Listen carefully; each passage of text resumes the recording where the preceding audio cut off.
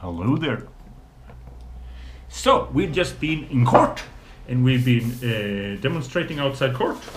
Hashtag all religions must. And I met Jerry the man, and we're in Sweden. He's Swedish like me, and he's an apostate.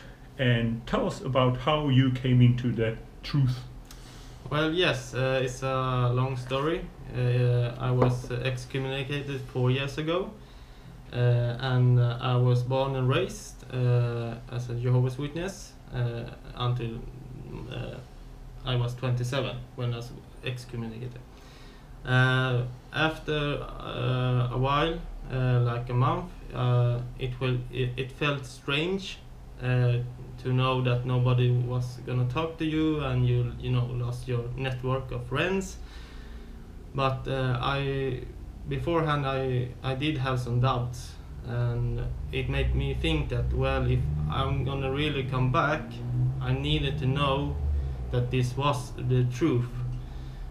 So I did some independent research, YouTube mostly, and Google, and I just wanted to know deeply and for sure that it was the truth, because it must stand some research, even if though it's research that is not allowed when you're in the truth. So you were doing this research when you were disfellowshipped? Yes. Okay. Yes. So if you don't mind telling us why you were disfellowshipped? Well, the thing is, I did activities that was forbidden. Yeah, pretty much. Yeah, what everyone thinks. And because I really wanted to do that. Well, the thing is, before the long story here is that I was in a depression for a long time, because I felt that I struggled to. I love the truth. I wanted to be a good Jehovah's Witness, but I still love to play video games and drink alcohol and do other stuff on the internet. Like Pillowgate stuff? Yes, Oh. Exactly. Yeah. Terrible. Yep. Terrible. Yep. You're a terrible person. I know. I know. But I enjoy it. So and I come to a breakdown, and I saw a doctor, and he gave me some pills, happy pills, and I got in some therapy, and that was the decision when I did the thing that was this fellowship for, when I did, because I felt that I want to live my life, and that was thanks to the doctors.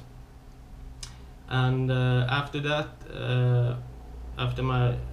I began to research. I felt that, well, I'm starting to see the pattern, and I started to see all the lies and the manipulation that I've been learned from and taught from Watchtower from my childhood. And I really started to engage myself in Facebook with my own name, own picture, and just started,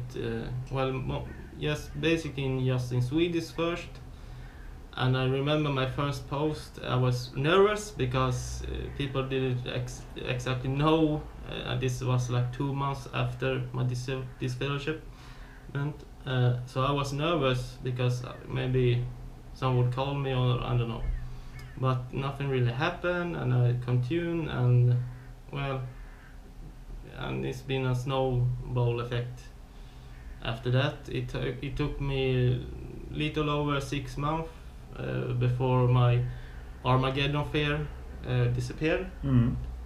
And after that, I really started to more engage in Facebook, and I got more friends. I started to invite some popular YouTubers to my Facebook and talk to them, because I already knew what they said and thought. So and seeing their faces and so.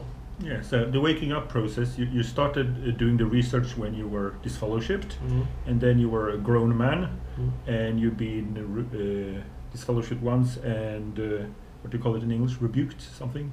Yeah, you were not allowed to answer at the meetings. Yeah. Restrictions, yeah. Yeah. Set restrictions once. And you did research, so obviously now we know, there's a lot of crazy stuff, but what's the 3 biggest lies or things that you really got angry for, or that made you leave? Yeah, well, this... Like for me, it was the stuff that really got me to wake up was actually geology. Yeah, okay. Because in Sweden, the Scandinavia, the mountains are flat on the top. The mountains look like this in Himalaya, and in Scandinavia they look like this because there have been 40 ice ages. Okay, yeah. Yeah. So this part is missing, while the witnesses believe all mountains are 4,000 years old. Yeah. So for me, geology was the big thing. Okay. So that's when I asked him, what's your thing? Well, I would say that mostly to be aware of some facts about the history and the lies of the prophecies and all the changes. You as a Jehovah's Witness, you are mostly blind to it, or you just ignore it, but you don't really never understand it. But like what prophecy? 75 or? Yeah, 1925, 75, mostly that, and even the UN connection. That really took me a great while to understand, like over half year to really deeply understand the and the other thing I would say is the part when you don't are not allowed to have connection with friends, family, worldly people, and my father said when I was in phone with him, he said to me, he ended the call when he got it that I was apostate. He said to me, "Never call me again." Your father? Yeah. Oh. And the funny thing is that he himself is this fellowship since 20-30 years now. That's the weirdest shit ever. I thought I heard everything. Yeah. Because please go back. You were baptized when you were 13 years old. Yes. Yeah. Since witnesses only baptized grown-ups, you were 13 years old, and then tell me what happened what led up to your relationship with the father after that. The same you told earlier. Yeah, I see what you're getting at. After I was baptized when I was 13, there was this meeting where we have the kingdom service, the kingdom minister service, and it was an example of a mother with 2 sons. And mother got this fellowship, and the sons called her and said that, well, we must minimize our contact now. We cannot have the same relation. And that was something that after I was baptized, well, I must do the same thing to my father. He is this fellowship, even though he is he doesn't hate it. But I called him, and it was very tearful, and I cried, and I think he also cried a little. So it was very emotional thing. So as a 13 years old, you call your father and say, "I will not have contact." Your parents were divorced. Yeah. And you call your father, and you probably felt, if you were like me, that this is my own decision. No. Or you didn't? No. This is was I was copying what I was. It's the right thing to do, or? Yeah, it felt well. This is what the organization has said to us to do. With even if it's your own parent, same rule as goes. So you call your father when you're 13 years old and said you never have contact with him, and he was disfellowshipped. Yeah. And he's been disfellowshipped all the time. Yeah. But then when you're disfellowshipped, he's okay with that. But when you're apostate, then he's no longer okay with it. Yeah, no. Yeah. Apostates, we're terrible people. Yeah. It's so weird. You know, looking back, you know, I used to be a cult member.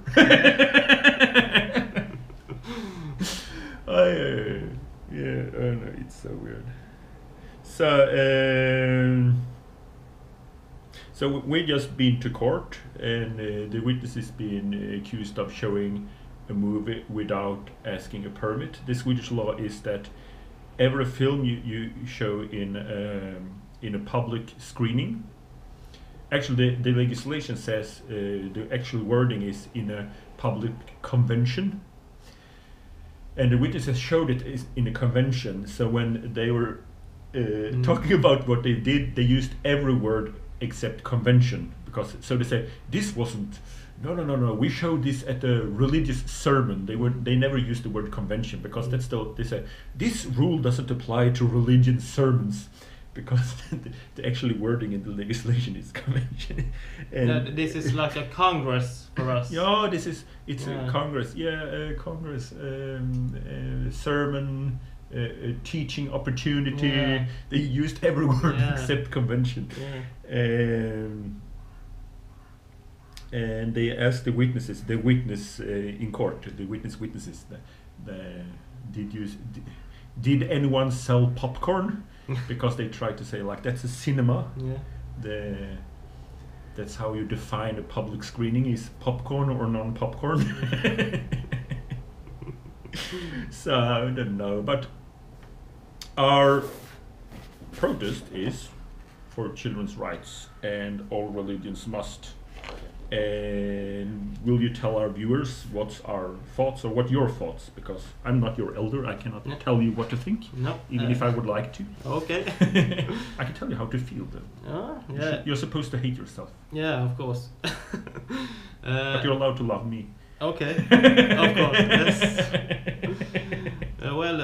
This was a new experience for me, and I always been looking for an opportunity to participate in some kind of this thing. In Sweden, it's not so common thing with the pastors to, plan this kind of things. So I seized the moment. It took 4 years, but I seized the moment, and I was really, loaded when I woke up this morning. And I took off the day from work just to come, here. So yeah. Yeah, it was fun. What do you think about the witness defense? That was rubbish, and I don't know how they can think and still believe when they are, it's so backward, I don't know. It's disturbing in some way to be proud to be an honest sayer, in the as a member of the truth, and do this in a court. It's like two different. So I told him not to shake the table because of the camera. And yeah, it was weird. Yeah. Because you call it the truth, and when we were a kid, we were told to stand up for the truth, even if we were thrown in a flaming oven, and the angels, always stand up for the truth. And then you go to court, and the witnesses, normally their defense is that we are persecuted, we are the only one persecuted, and we are wonderful people, and everyone else breaks this law, which is a rubbish argument in any court. Like, I'm not the only bank robber. Why are you persecuting me? But it's like they sell out all their doctrines just to get out of it. I remember one thing, they said that we're not, because they are showing these movies and like that, and they actually testified in court that Jehovah's Witnesses, we're not unique in any way. Oh yeah. Yeah, we're just God's one true religion, and everyone else deserves to die, but we're not unique in any way. And I also love what is it? They saying well, they made this argument that we didn't know about this legislation and we cannot be. That's like if you go to law school, that's the first thing you learn the first day of school. You know, it doesn't matter what people are. People are obligated to know the legislation of the land. If you erect a house without a permit, you can't say, well, I didn't know that at the time, so sorry. You have to take down the house. And it's also been in the Watchtower many times that the normal legislation of a country is that you have to follow the law even if you don't know it. Yeah. And witnesses actually believe that if someone has, it's been in the Watchtower, if you have seen a Bible from a distance, that's enough for you that you should have done something with it and therefore you deserve to die if you have ever heard about the Bible. So not knowing about the law, like witnesses actually believe that Jesus came, the English word, he appeared invisibly in 1914 and he elected the Watchtower also invisibly in 1914, and if you don't know about this you deserve to die. So the concept of not being aware of legislation, it's a really weird for them to use that. Yeah, Jesus shows them 1918, 1919. It was a period. Yeah. Yes, petty now. But they actually believe that if you don't know about the Bible, you still have to follow the Bible, and therefore you don't deserve to live. And also the witnesses, they actually lie because they have applied for a permit to show public screening, but they know when it's these doomsday videos, they should never be allowed to do it. So back to you, how's your relationship with your parents now? Yeah, my mom passed away. Oh, I'm sorry. Yeah, 7 years ago, and she was also a Jehovah's Witness. But now with my father, well, I haven't spoken with him like in 2 years, I think. So you're shunned by a disfellowshipped father. Yeah. That's so fucked up. Yeah. That's really fun. Because he's been disfellowshipped for how long? Since I was born. I remember him he took me to the meetings, but in Farsta, but I think he was already disfellowshipped. So he's been out of the organization for 30 years. And so that's the end of the interview. I'm sorry, for whatever reason the camera didn't film the end of it. Maybe it's the Smurfs. I bought the camera on a flea market and I forgot to ask if the previous owner was involved in spiritism. So maybe the demons didn't like the last end of the interview, where we concluded with that Jehovah's Witnesses are God's one true religion, and that teaches people how to use Bible principles to have a better family life. Like in the case of Jerry, he had to shun his father when he was 13 years old. Kids are not supposed to do that. And then when he decided that he didn't want to be Jehovah's Witness, his disfellowshipped father is shunning his son, because even though I have been disfellowshipped for 30 years, at least I'm not an apostate like this terrible, terrible son of mine that don't believe in Santa Claus. No, Jehovah. Don't believe in Jehovah. I hate my son. I will never talk to him again. It's so weird, and still you see them on the street standing with a cart. You can see my parents standing on the street with a cart that said how to have a family life. So it's weird. Anyway, so I'm in the process of, I came back to the farm obviously, I'm in the process of throwing out my Created by Jehovah tree, because this is the first time I ever had a Created by Jehovah tree inside my house. But God hates Created by Jehovah trees, so I'm gonna give it to my goats, see if they would like to worship it. Come on, false worship.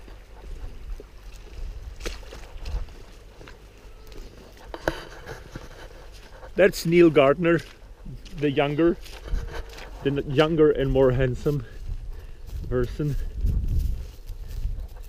Come on.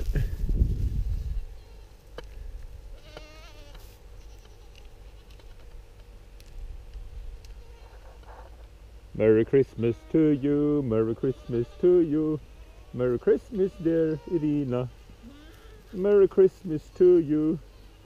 I'm a new beginner at this. I'm not really good at it.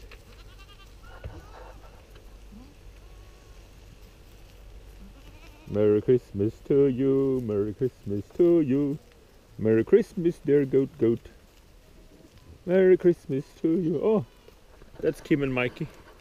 They're bigger now. It's a Sunday and I'm so tired.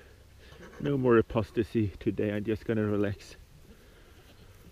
Maybe a little apostasy. Fuck the governing body. But that's all for today. So, can you say something to the camera? Like and subscribe. Like and subscribe. Yeah, that's a good idea. Was that no more apostasy? No more apostasy today.